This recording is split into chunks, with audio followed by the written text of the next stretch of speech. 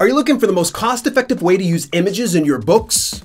Have you considered using Google Images for commercial use or in books? Before you do, I think you should hear me out first.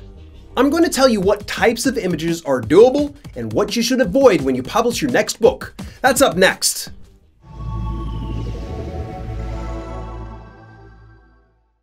Welcome to Self-Publishing with Dale, and if you want practical strategies and solutions for do-it-yourself publishing mastery, then subscribe and hit the bell icon next to it to get notifications on all my latest videos.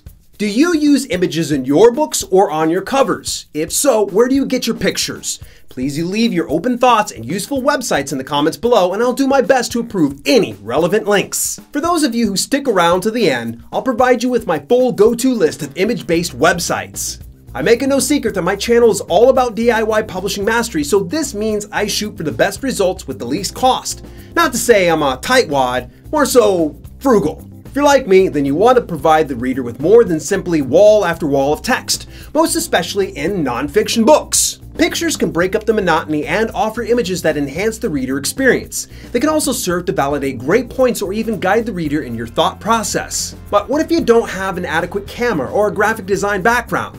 Many people believe they are left with no other option than firing off a book with no images. Not that there's anything wrong with a book with no images, but sometimes the pictures really do help. Many newbie self-publishers and would-be authors make the mistake of blindly grabbing images off the internet, and this can lead to serious issues. I highly discourage using Google Images for commercial use or for sale in books.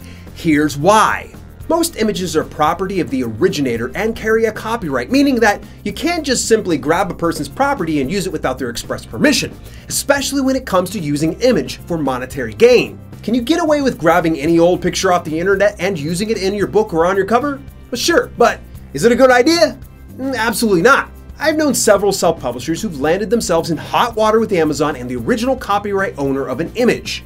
A few received a cease and desist, whereas some had to pay back all earnings and estimated reparations. So what should you be looking for when getting an image to use for a book anyway? First, I want to assure you that I have a tenuous grasp at best at copyright laws. The cheapest and most accessible type of images are ones with a Creative Commons license. This license is used when the image owner wants to give others the right to share, use, and build upon a work that they have created. Before you snatch it up, you should still look for the fine print. Yes, it's going to be filled with legalese and may seem confusing. Just make sure you can use it in the distribution and sale of print media. Some Creative Commons images require at the very minimum image attribution, essentially giving credit where it's due. A problem with picking up Creative Commons is the overlap in use. Keep in mind other cost-cutting publishers are in your niche, possibly using the exact same image you are. Try to stand out from the crowd by investing a little money on your image licensing and covering your tail in the process. Yep, this means you'll probably have to pay anywhere from $1 to $10 or more for an image. Fair warning, most image licensing sites offer standard or premium licensing. The latter choice is almost always the best option and the most expensive option. Often, these types are universally referred to as rights managed or royalty free, the first being a restricted license and the second being unrestricted licensing. Neither of these options implies full ownership of the image, merely a right to use said image. You'll want to afford the option that allows you to use the image for books and protects your business for the long haul. Currently, one of my preferred image licensing sites is Deposit Photos. If you want more info about affordable pricing plans, go to selfpublishingwithdale.com/depositphotos. Hey, if you're still a bit strapped for cash and looking for free stock image sites, then sign up for my email newsletter at selfpublishingwithdale.com/signup.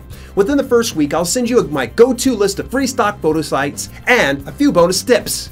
That's all the time we have for today, and remember, if you dug what I talked about, then share it with someone you know who will enjoy it too. Till later, this has been Self-Publishing with Dale, and I'll catch you guys soon.